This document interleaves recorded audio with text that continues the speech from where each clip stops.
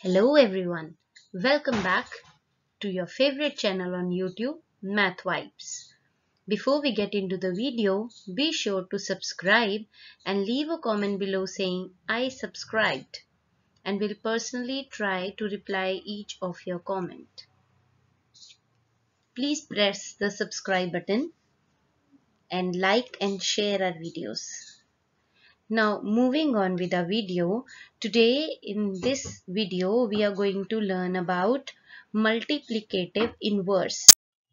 So let us firstly learn about what do you mean by multiplicative inverse.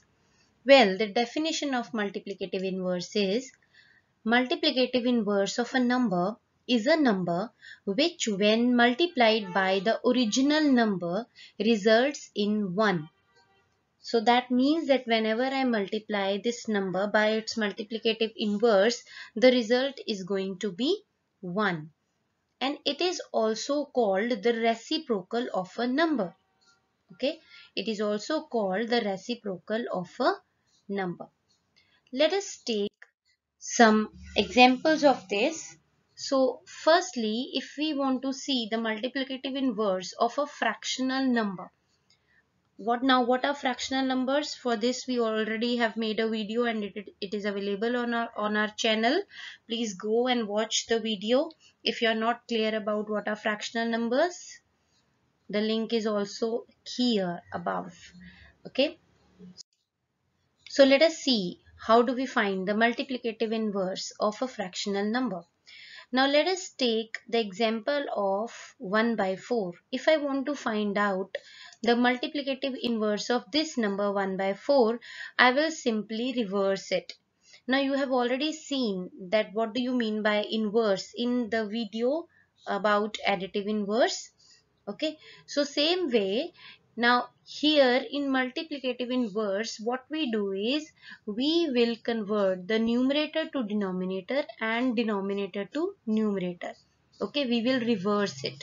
We will find the reciprocal of it.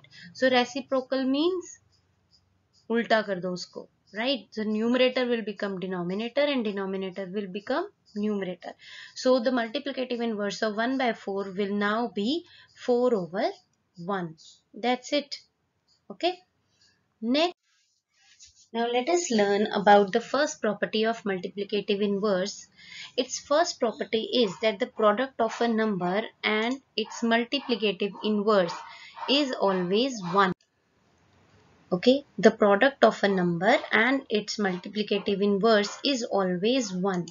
Now if we take some example of it, then if I want to find the multiplicative inverse of 5, then it is 5 over 1. How?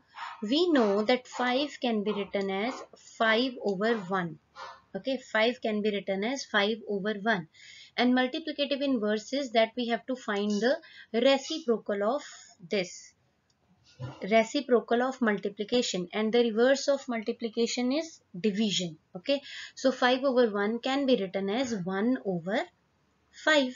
The numerator will become denominator and the denominator will become numerator. Okay, now if we want to check this property that the product of a number and its multiplicative inverse is 1, then let's check it.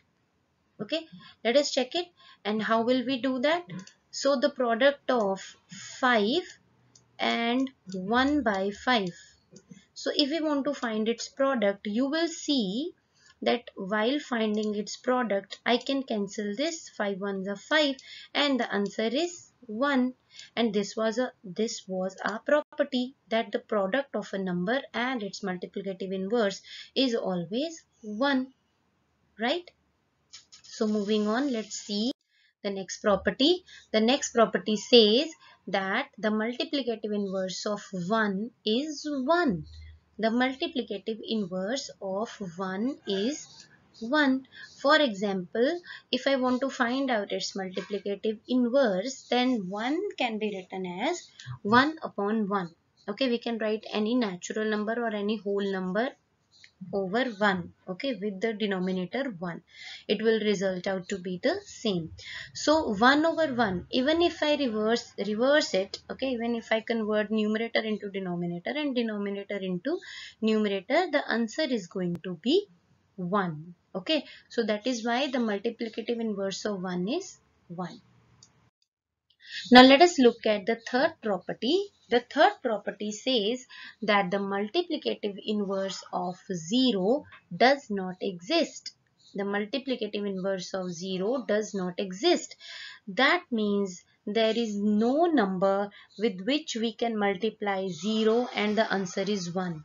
Okay, because we know that 0 is a number which when multiplied by any number will give the answer 0. Okay, if I multiply any number with 0, even if it is 1 or if it is 1 crore, and if I multiply it by 0, the answer is going to be, every time it is going to be 0. It can never be 1. So if it is never 1, then that means multiplicative inverse of 0 does not exist, because by any number, whatever number I fill here, if I want to multiply it by 0 and I want that the answer should be 1, then it is not possible. Right? Then it is never ever possible. Okay. So that is why we say that the multiplicative inverse of 0 does not exist, because something multiplied by 0 is equal to 1 will never exist for any number. Okay.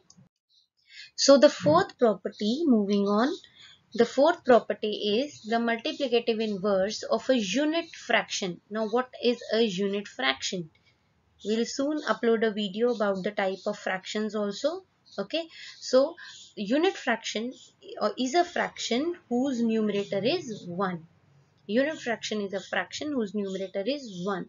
So the multiplicative inverse of a unit fraction is always a whole number. Let us look at it with an example. If I'll take this multiplicative inverse of 1 by 5. Now 1 by 5, the numerator is 1. Okay, here the numerator is 1. So if I will reverse it, it will become 5 over 1. 5 over 1 can be written as 5, which is a whole number, okay, or a natural number, right? So 5. So the multiplicative inverse of a unit fraction is always a whole number. The fifth property says that the multiplicative inverse of a whole number is always a unit fraction. If I want to find out the multiplicative inverse of any number, let us take 6, okay, and if I want to find out its multiplicative inverse, then we know that 6 can always be written as 6 over 1. So 6 over 1. So it multiplicative inverse is, now reverse it. Then make the numerator the denominator and denominator the numerator. Okay, how to find multiplicative inverse? Denominator को numerator बना दो और numerator को denominator बना दो. मतलब 1 will come in the numerator's place, 1 numerator की जगह पे आ जाएगा, and 6 will come in the denominator place. Okay, 6 नीचे आ जाएगा. So it will become 1 over 6. And we know very well that when 1 is there in numerator, then this is always a unit fraction. Unit means 1. The word unit only, it means 1. Okay, the word unit means 1. Okay, so the multiplicative inverse of a whole number is always a unit fraction. Okay, next let's find out the multiplicative inverse of a mixed fraction. Okay, multiplicative inverse of a mixed fraction. Now let us take the example of the fraction 4 is to 1 by 3. Now 4 is to 1 by 3, if I want to solve it, then how will I do that? 4 into 1 by 3, how will I do that? Firstly, we will multiply 4 by 3. Okay, we will multiply it. Whatever answer will come, that answer we will add to the numerator. So 4 3s are 12. Okay, and 12 plus 1, 12 plus 1 means 13. So the answer is 13 over 3. And please note here that here the denominator remains the same. Okay, when we are converting a mixed fraction to an improper fraction, the denominator remains same and the numerator is this. When you multiply this 4 by 3 and the answer you add to the numerator. So it is 13/3. So if you want to find out the multiplicative inverse of this type of fraction, so firstly you have to convert this mixed fraction into an improper fraction. Okay, and after you have converted it into an improper fraction, then you will do the same thing to find out the multiplicative inverse which you were doing earlier. What were you doing? You were converting the numerator into denominator and the denominator into numerator.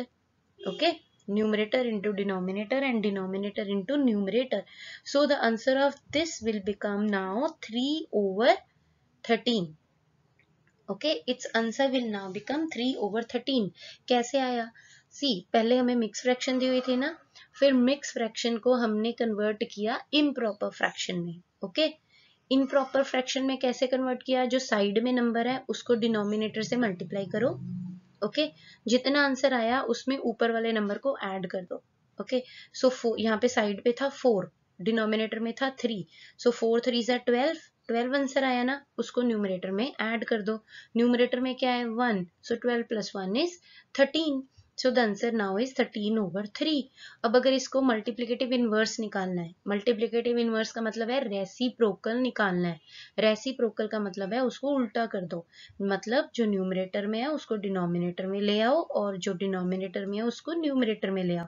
तो इसको reverse करोगे तो क्या बन जाएगा? 3/13. तो 3/13 क्या हुआ हमारा? 3/13 will be called the multiplicative inverse or the reciprocal. Okay, I hope it is clear till now.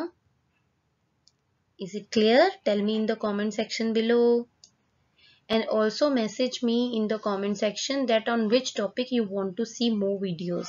Okay, I'll be waiting for your comments. So there are certain points which you have to note. Okay, first point is, when you are finding multiplicative inverse, and if a number is greater than 1, okay, if a number is greater than 1, then its multiplicative inverse is less than 1, and if a number is less than 1, then its multiplicative inverse will be greater than 1. Okay, let's try it with some examples. Okay, now let us suppose that I take a number. See, here first is written if a number is greater than 1. Let us suppose that the number I take greater than 1 is 16. Okay, now when I will find its multiplicative inverse, then its multiplicative inverse will be 16. Firstly, the number is 16, so 16/1. Reverse will be 1/16. And we know that 1/16 is a unit fraction. Fraction is always less, right, than this complete number. So it is coming out to be less. You can take any other example and you can check that if the number is greater than 1, then its multiplicative inverse will always be less than 1. Now let us check the second point, that if a number is less than 1, then let us see if its multiplicative inverse will be greater than 1 or not. Now suppose the number which is less than 1, let us take it as half. Okay, 0.5, 1/2. 1/2 also means 0.5, right? And if I want to find its multiplicative inverse, it will be 2. Right? Now 2 is a whole number, 1/2 is a fraction, and a whole number or a complete number is always greater than a fraction. Right? So you have to, when you are doing the sums, these 2 points you have to keep in mind. Okay, these are very important points which you should keep in your mind. Okay, so yes, for sure, if you like our videos, don't forget to click on the subscribe button. Okay, do like our channel on YouTube, which is Math Vibes. Do share it with your friends and family, and keep on showering your love and support to us. Thank you. Bye bye.